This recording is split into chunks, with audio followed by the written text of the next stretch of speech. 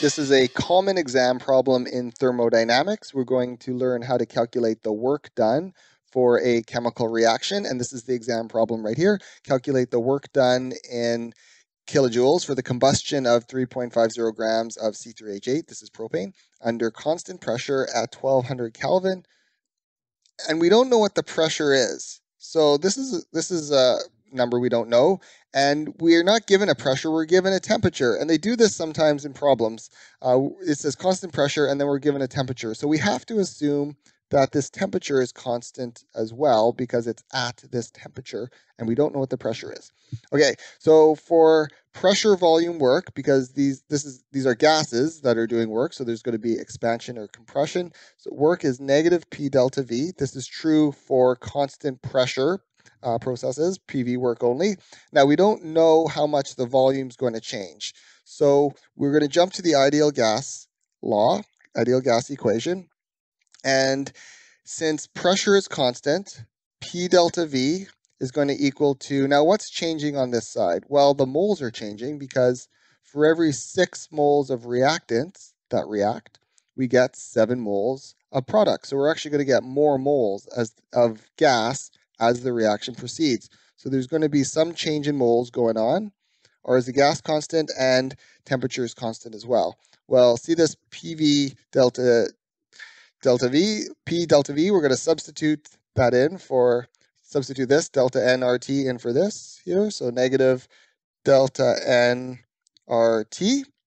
Okay, now we know the temperature is constant, but we don't know the change in moles, and we're going to use that, we're going to calculate it based on the balanced equation.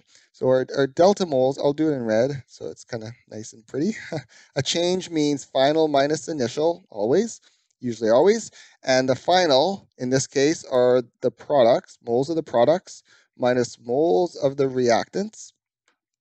And for the balanced equation, using this balanced equation, we have 7 moles of products that are produced for every 6 moles of reactants. 6 moles, it's supposed to be a mole, sorry if it's messy, 6 moles. Okay, so that's just literally 1 mole there. So we're going to plug that into here, and I'm going to come down and write it here so it's nice and clean. So the change in moles for the reaction, for this reaction, balanced using the balanced equation, is 1 mole. And R, now work has to be in joules or kilojoules or something similar. So our R is going to be the one with joules, 8.3145 joules per mole Kelvin. And our temperature is 1200. 1200 Kelvin. Okay, so we'll plug this into our calculator. Negative 1 times 8.3145 times 1200. I love these calculators where you can see what you can type, what you're typing. You can see if I made an error or not. So negative 9977, it's a nice number, equals negative 9977. Now, if we look at the units, this is super important. It looks like moles cancel out and kelvins cancel out. So we're left with joules here.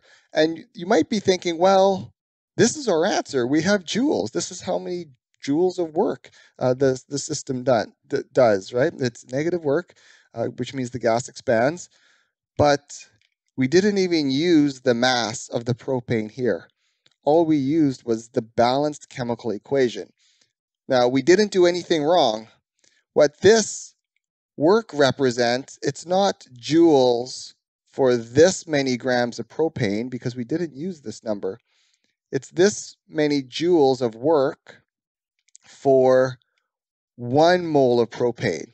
Because this, I'm going back and forth here, up and down, but this value for work was calculated based on this balanced equation. So that's how much work is done if 1 mole of propane reacts with 5 moles of oxygen to produce 3 moles of CO2 and 4 moles of water.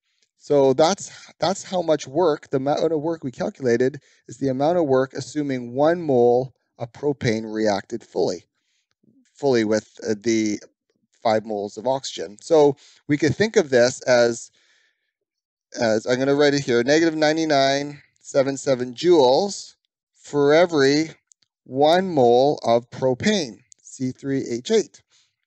And I'm just getting our sig figs right. We have 2 sig figs.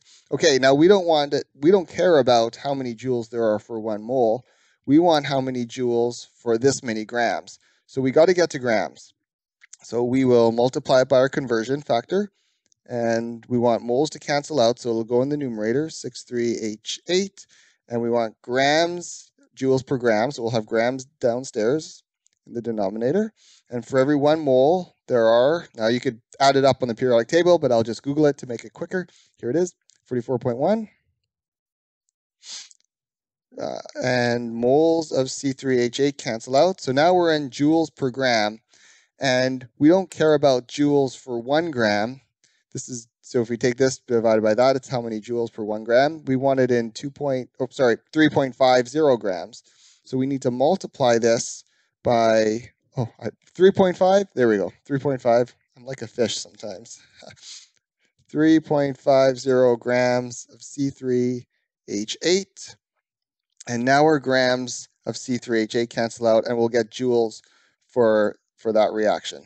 Okay, so we have, I could have kept that number. Negative 99.77 divided by 44.1 times 3.5 is negative 791.8. Negative 791.8 joules.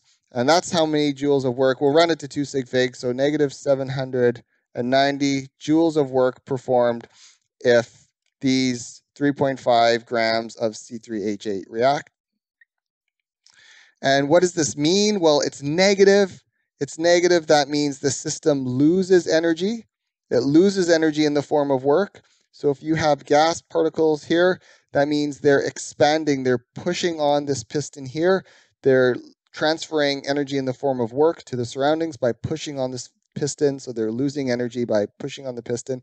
Now, they're not just pushing, they're reacting, and we're creating more moles. See, for every 6 moles of reactants that react, we get 7 moles of products. So it's like 6 moles to 7 mole ratio. That means we're increasing the number of moles of gas.